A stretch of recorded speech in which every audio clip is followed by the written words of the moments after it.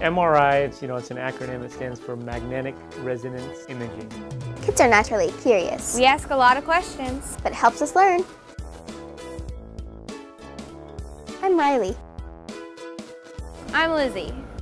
Hi, I'm Dr. Grigg with the radiology department here at Trios Health. Today we're going to be discussing magnetic resonance imaging, or MRI.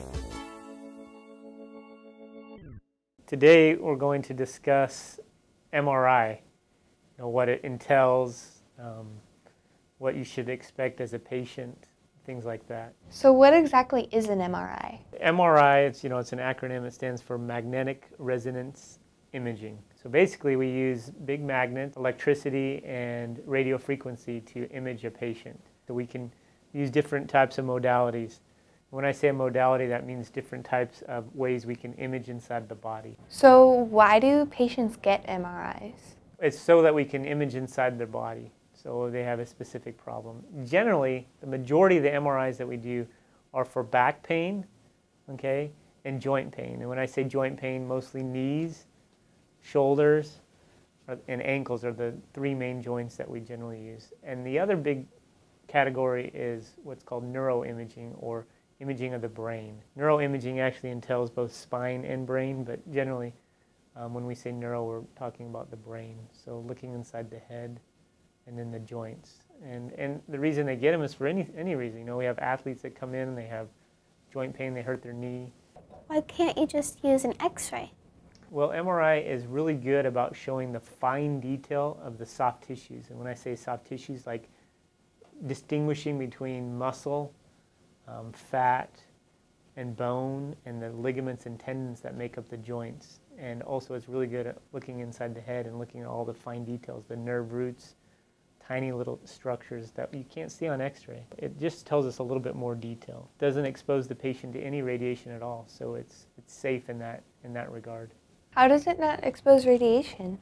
Because we don't use radiation. We use giant magnets. And they're not necessarily giant magnets. It's just a really strong magnetic field that's created by us pushing electricity through coils, which creates a magnetic field. And then through that we use radio frequency and different types of magnetism to get pictures. It gives us really nice images. It doesn't expose the patient to radiation. And it gives us opportunity to look inside the body in different ways that we can't do with ultrasound and x-rays and other machines that we use. So I heard that patients have to stay still in an MRI. Why is that? MRI, it takes up to 45 minutes sometimes to scan an entire head. And the reason that is because it's very slow. As the magnets are tracking back and forth and creating those images, it has to move extremely slow as we go through the body. And so you can imagine if it's going slow, you have to hold really still, because any movement is going to cause what's called image degradation, or it's going to cause the images to be blurry. Another thing that people don't like about the MRI is it's somewhat of a confined space. I mean, it's a big, decently sized tunnel that you lay in. But some people are what's called claustrophobic. But they're making them now, and our new scanner here in the new hospital is pretty big. It's pretty open. So we don't have as much problem with that anymore. Oh, so you can listen to music while you're in there, and it takes your mind off of it. It helps you hold still. And also we'll involve the anesthesiologist in the scans, and they'll give sedation and almost put the children to sleep, or the adults who can't hold still, help them fall asleep so that they can have the scan and won't move as much during it. What if it's like life-threatening, but the scan takes too long? Always, patient safety is first. So you want to make sure that they're going to be, first of all, is it safe to put them in the scanner? Because what do you think would happen if you walk into an MRI scanner that's magnetized and you got, let's say, keys in your pocket? What would happen to the keys if they're metal?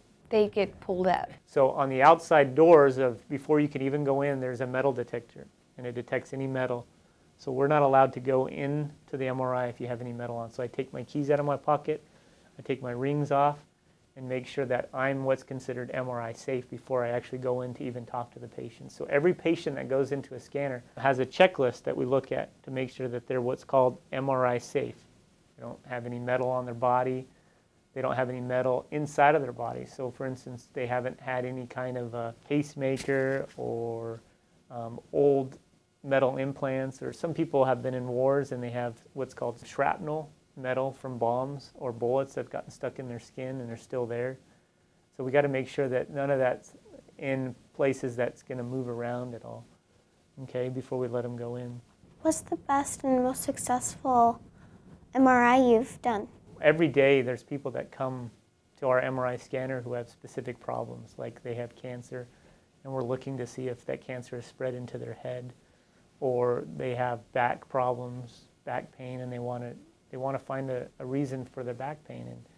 And the majority of the time we can find a reason. We can either say to them, they can leave the scanner, and within 24 hours they can get an answer. And we can tell them, no, as far as we can see, there's not any cancer inside of your head. Or, you know what, we saw something on your back that's probably causing you back pain. So then they can go on and see a surgeon, or they can see their oncologist and get the problem fixed.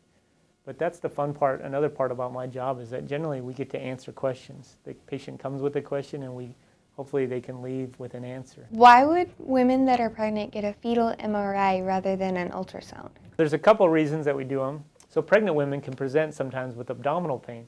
And if we think they have appendix, normally what we would do is we would do a CAT scan to see if they have appendix after we've done an ultrasound. But the problem with doing a CAT scan on a pregnant lady is that we're exposing her and also the fetus to radiation, which we don't like to do. So that's one reason we would do an MRI. We would do an MRI of the mother to see if we can find the appendix, and it saves the baby and the mom from being exposed to radiation for abdominal pain. And then also, a lot of times we'll look to see if there's any fetal anomalies, like is there anything wrong with the baby that we maybe saw on ultrasound, but we're not 100% sure what it is, or we need to do some additional imaging.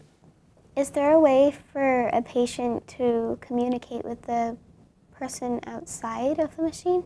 Yeah, that's a really good question. So let's say that you're in there and you need to cough, or you can't hold still any longer, you need to take a break. So we actually have a microphone in there, and you just push a button and that automatically tells the technologist who's running the machine, and they can talk to you directly through the headphones, and so you can hear them. And a lot of times we're constantly communicating with the patient during the procedure. For instance, if we need them to hold their breath, because by holding your breath, you actually are going to be the stillest you are. Because even if you're trying to hold exactly still, if you're still breathing, your lungs are going up and down, which causes the organs in your body to move a little bit all together. So what we need to do is we'll say, okay, hold your breath. We'll hold their breath for about 15 seconds. And we'll do the scan, and then we'll say, okay, go ahead and breathe, and you breathe. And then we'll say, okay, hold your breath again, and we'll do some more of the scan. So that's how we can get away with decreasing motion, is by having patients hold their breath. But in order for us to do that, we have to be able to communicate with you. So yeah, there's constant communication. What happens if you still can't see what you're trying to see with an MRI? So one thing we can do is we can put an IV in the patient, and we can actually give them contrast. What the contrast does is it causes the tissues to be a little bit brighter. So it helps us evaluate the smaller nerves and some of the more fine tissue in the head or the spine, or even some of the joints. So that's one thing we can do, is we can give contrast. We don't always do that, but that's one of kind of our problem-solving tools that we can use. That's one thing that makes our job a lot of fun as physicians. So I really appreciate you guys coming, because I think it's important for everybody to learn about the different types of imaging that we can use to look inside of people's bodies and answer questions. So I think it's great that you guys are trying to learn more about it and help others learn more about it. And remember, MRI is fairly safe, and there's a bunch of things that you need to know going into it, but as long as you know that, it should be an enjoyable experience for whoever gets an MRI. Thank you for having us. No problem. Thank Thanks you. for coming.